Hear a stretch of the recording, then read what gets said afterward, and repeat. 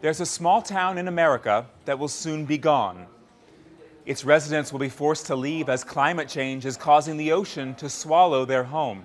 On the edge of the Bering Sea in Alaska sits a narrow island town that most people in America have never heard of. This is Kivalina.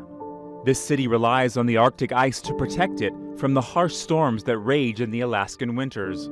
With the ice no longer shielding it, storm erosion will wipe the city off the earth by 2025, just over a decade from now. The people of Kivalina must now decide, find new land to rebuild, or face the music as climate change pushes the sea to their doorstep and eventually overtakes their town.